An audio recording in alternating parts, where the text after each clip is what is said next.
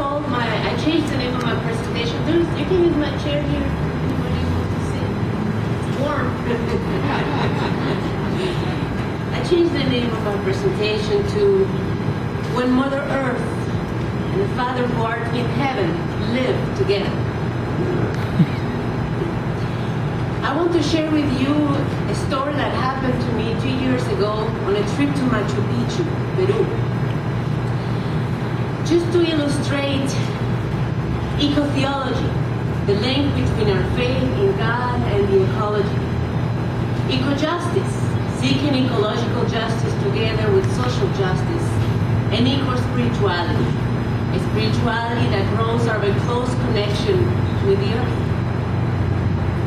Three ecologically sensitive theologies that are available to us to sustain, inspire, guide, and support our work to care for and heal the earth, including ourselves. We may not all share the same faith, but I think that we do all share a concern for the earth. She's suffering.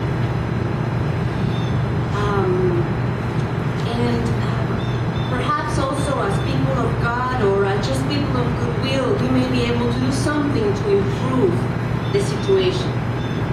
To stop what is still stoppable, or maybe to prepare ourselves in a pastoral way to respond to what may be coming. I hope that as you hear these stories, you can find your own eco-theology and what may be helpful and inspiring to you, to your work in the church, in the community, or your own eco-spirituality. One day I was on a train going to Machu Picchu. I looked at the snowy mountains before us, and I tried to open my window to take a picture, but I can't open it. The husband of a tourist sitting in front of me, we were looking at each other, sees me struggling and decides to help me open the window. They were from Europe. Their guide was sitting to my right and she was a Peruvian woman. After a while, a spider begins to hang by the web outside of my window. As the train moves, she begins to rock back and forth with the wind. When the young tourist woman notices the spider, she makes a gesture of disgust big enough for all of us to see. To calm her down, I say with signs not to worry, that the spider doesn't bother me. And if it was going to jump on anybody, it would be me, since I'm in the direction of the wind. But her tension remains. I keep enjoying my view and the freedom to see the snowy mountains before us. But all of a sudden, with an individualistic impulse, the woman stands in front of me and closes my window, as if it was hers. I tell the guy, please tell her that I'm not bothered by the spider. And I try to open my window, but I can't. Naturally, I look at her husband without thinking what I was just doing, and he looks at me with shame and stands up and opens my window. I tried, but now it is very hard for me to enjoy the mountains again. The spider continues to rock back and forth with the wind. Nobody can now ignore it. I was having my own spiritual experience with the mountains and with the spider. But another story began to unveil. All of a sudden, now from my right, the tourist guy gets up in front of me with a napkin. I quickly think, well, maybe to just push off the spiders or stop this free ride to Machu Picchu. But instead, the Peruvian guy grabs the spider and crushes it against the window. I think the road to Machu Picchu is witness, again, how the fear to the unknown and the ignorance of the other sometimes kills. When we arrive to Aguascalientes, the town from where you take another minibus which will finally take you up the mountain of Machu Picchu, There was a shy discussion going on between the county officials and the artisans of that place. The problem? The selling of bottled water. A bilingual sign reads shyly at the entrance saying, "Prohibido traer botellas de agua a Machu Picchu." That means, prohibited to bring water bottles to Machu Picchu. And in its background, there is a picture of a Machu Picchu littered with bottled waters. While the officials with their TV cameras, reporters, and a man dressed up in a bear costume smiled to us tourists, the artisan women angrily asked the officials in Spanish, "If we're not allowed to sell water, how are we going to feed our children? And why didn't you start by prohibiting the Coca-Cola first from bottling the water instead of coming to us, the poor, to abandon our livelihood?" And so I thought, the poor wondered why officials came to close their open windows and to crush them with insensitive laws written on paper. A woman who worked at the station, as the people debated, quietly hid the sign of a dirty Machu Picchu.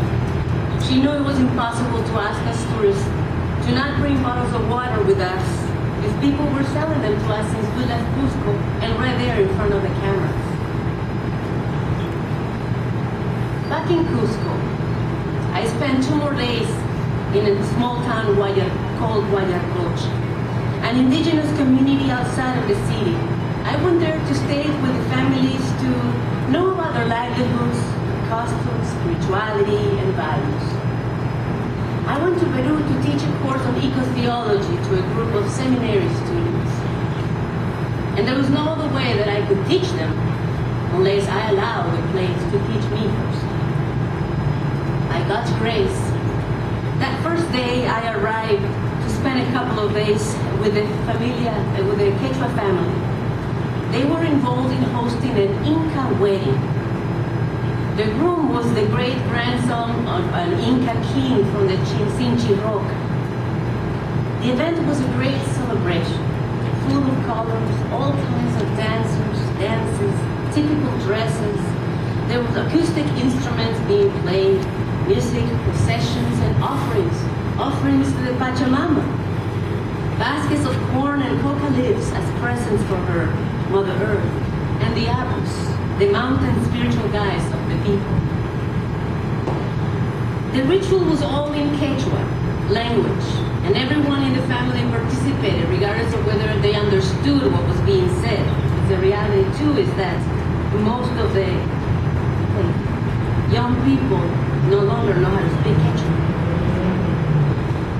Even though at first glance, all seemed harmonious, later when I approached the musicians to congratulate them and tell them how much I had enjoyed the whole celebration, I learned that these type of ceremonies were rare in Peru. Small towns need to bring dancers and shamans, spiritual leaders now from the larger cities where they have moved, so people in the small towns could have their normal celebrations, and so the shamans can also help with the rites. My idealization of the event arrived to a stop when the musicians also added, "And tomorrow is the religious wedding at Cusco's cathedral." Confused with their statement, I asked them, "Wasn't this the religious wedding?" And they said, "No, this one was the civil wedding." The judge was there next to the shaman. The religious one is tomorrow at the church. And so I began to wonder, when did the windows of God's temple began to be shut to define an act of faith and love outside of his walls as civil, and an act of faith inside as religious? The next day, as they said, I went to Cusco's cathedral, and there I found the second way. There weren't that many colors. Now gold, black, and white were predominant. There were no dancers. People sat in their pews. The songs were sang by a choir that no one could see, accompanied by electric instruments, while a mariachi band did wait for them outside of the temple. There were offerings, yes, but not made out of corn or coca leaves. There was wheat bread and wine, golden coins, rings, and grapes. It was no longer the family members or the dancers who brought the gifts, but the couple themselves, who would bring them to be administered and blessed by the church. The church, not the Pachamama or Mother Earth, but the church of God, the Father who art in heaven. The intentions shared and the needs of the couple were still the same as the day before. Prosperity, a long life together, and the blessing to be fruitful and multiply on earth. But now they sought it out through the intercession of the church with its closed windows. At one point, the priest said, "It is important to be married before God." And so I wonder, when did God finally marry his daughter? And where did people think God was the day before? These stories, all true and wonderful, that happened in just a couple of days, I hope are useful to see what may happen in the world when we separate our spiritual experiences inside and outside of the temple. When we call one place or creature sacred and leave another empty of spiritual meaning, care, and support. Or when we forget that God is also, as he was already said, creator. Therefore, is somehow also present in the natural world, outside of the temple, in the spider web. What does that mean? How do we live that out in our moral choices? The way we are church, our ministries, the way we worship, and God. How do we include the earth in our worship experience? How can we feel the earth as our neighbor? What does Christ have to do with all of this? Can we be faithful to the earth and God at the same time? These stories also help us see what happens when we want to save the earth but also forget about the struggle of the poor, the human poor. Or what happens when we want to save the earth, and that's all very nice, until we realize that the diversity of cultures and peoples and religions, regardless of their legal status, are also part of God's creation. How do we deal with our differences then? How do we recognize our common desire and divine right to search for well-being, prosperity, love, health, and justice? We say we believe in a creator God, but know very little, and we still struggle how to love God's creation. The writer of 1 John in the New Testament says, "No one has ever seen God. But if we love one another, God lives in us and his love is made complete in us." That word, one another, today more than ever needs to include the whole earth.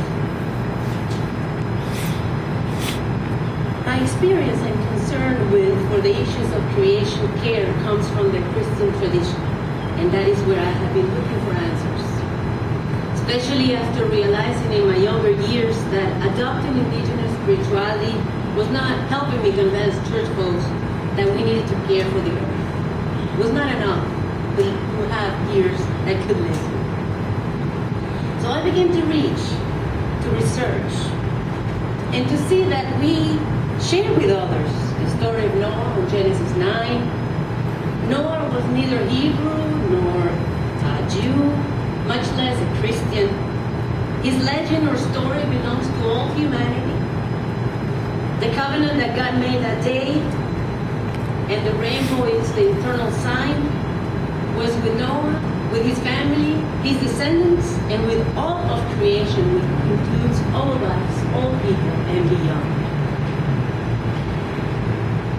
I have been involved in eco justice ministry for 22 years now, and I have found how within our Christian community, we don't usually know the link between God, our faith, and the rest of the earth.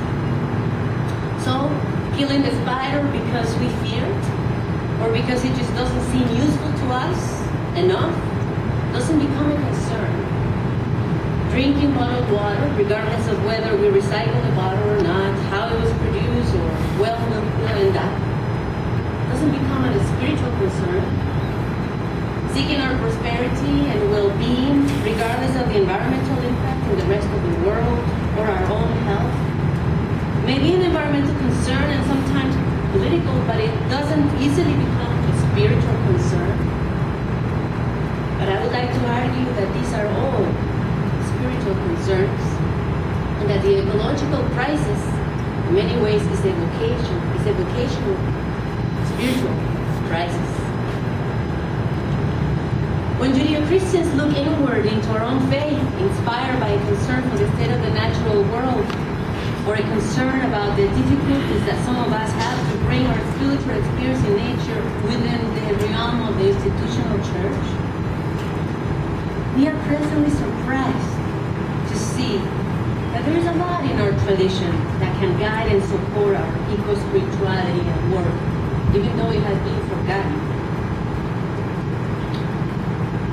Where is God? Outside, dancing, at a wedding, or from a well, or also sitting on the pews, on a train across the forest with closed windows to keep away the wind and the mountain creatures. Where is God? In the temple, in the bread and the wine that is only served to those baptized. The answers that each of us may have to these questions I've seen that determines a great deal our behavior towards the human and the non-human world.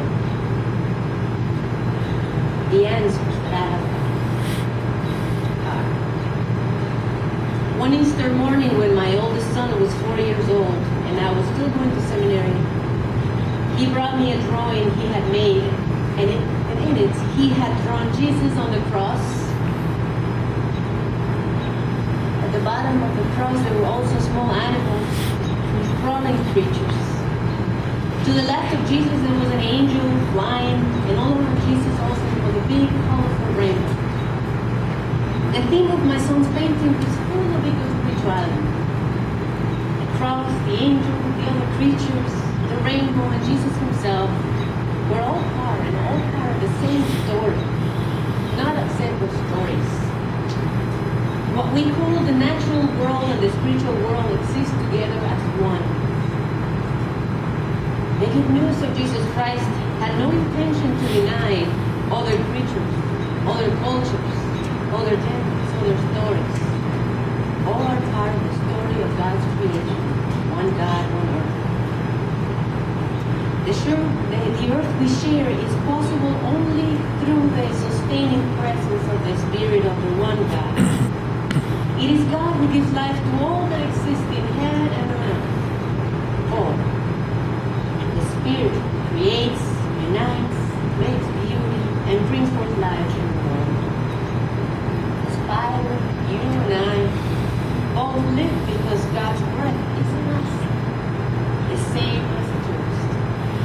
So the world is spirit-filled, regardless of whether sometimes we recognize it or not.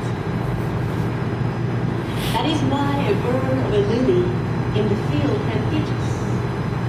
That is why the writer of the Gospel of Luke was not fearful when he said at the moment of Jesus' baptism that the Holy Spirit came down on Jesus in the form of a dove. That is why we hear God's message being spoken from a cloud or a burning bush in the Exodus. Or we hear about the prophet Elijah being fed by ravens when he was in the desert, the first king. It is in the Western world that we have learned to fear confusing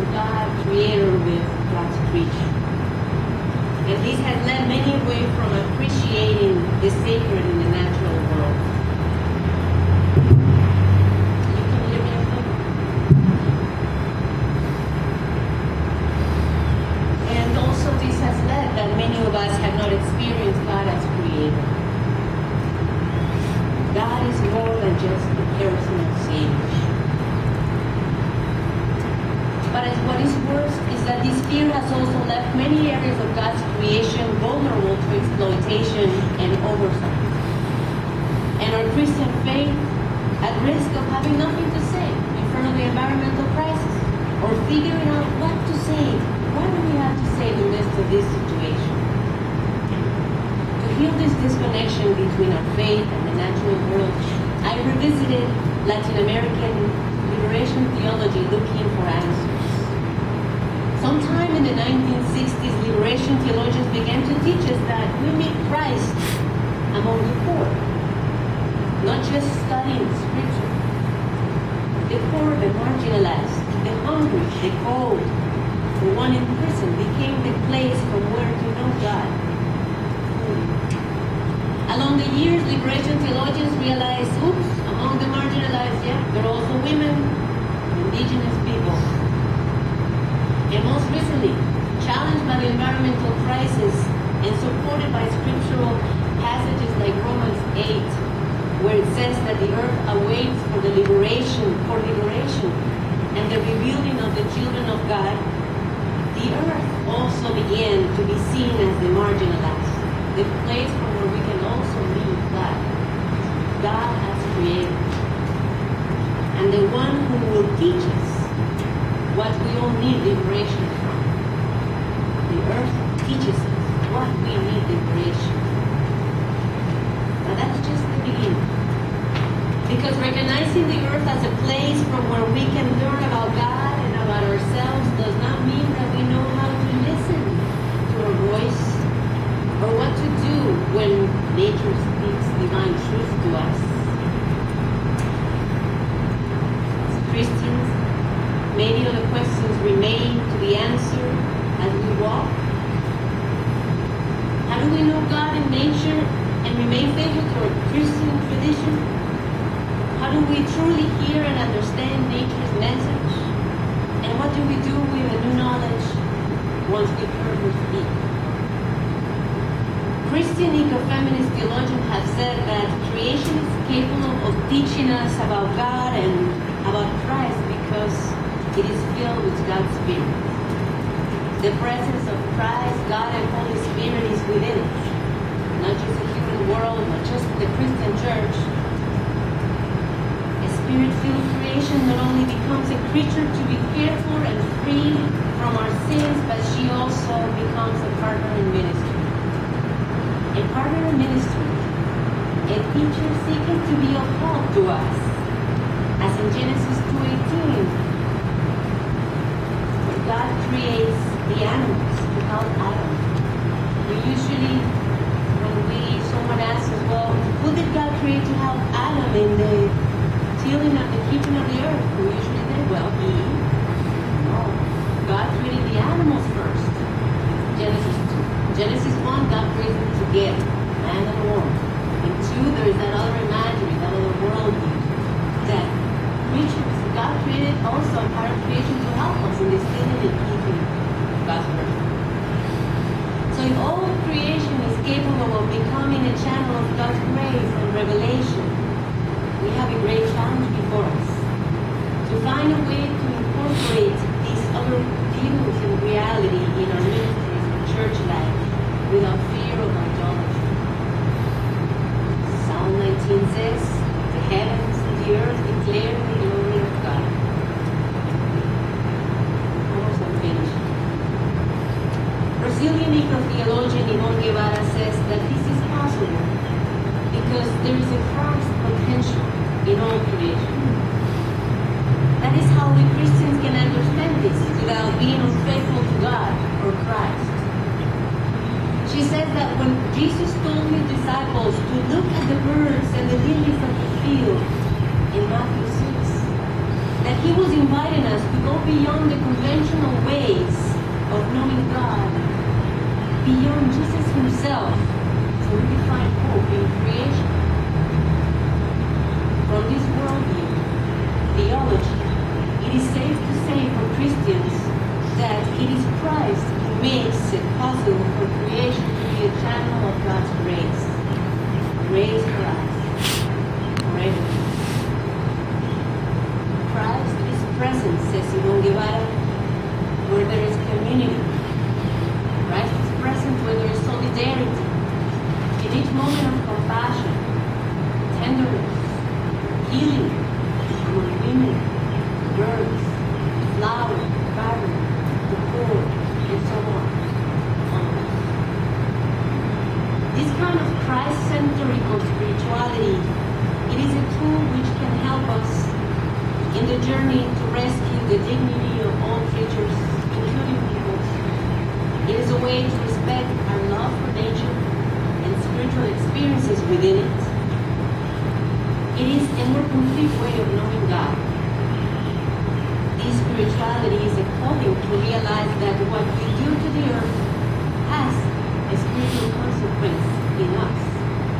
It impacts our relationship with God and God's relationship with the rest of the earth too.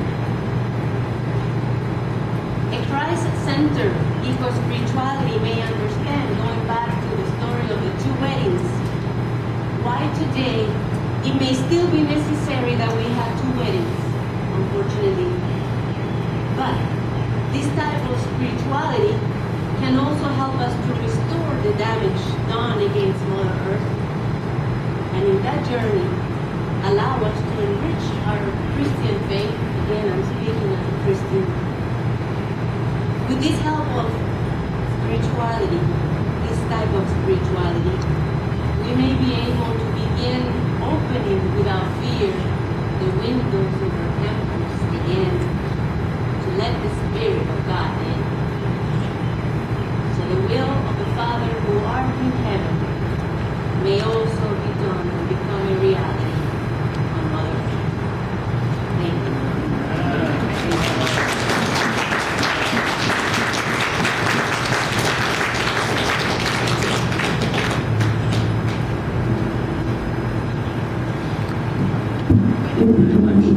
Thank you very much, Neddy. And should be staying around just for a little bit to individually talk. I know that there's another flyer that John has about an art show coming up, and we do have a little basket up here that we'd love to, and then also some free books to pass out too. So if you'd like to share, that would be great. We'll use that for environmental purposes. And Ron, you want to take us home?